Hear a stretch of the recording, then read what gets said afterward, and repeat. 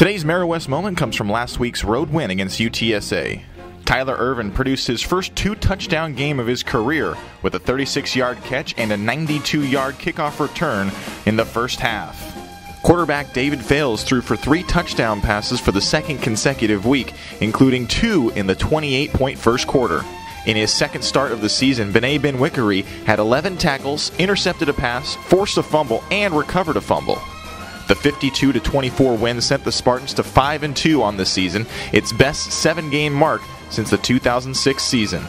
This moment in Spartans history was brought to you by Meriwest Credit Union. Make the move to Meriwest.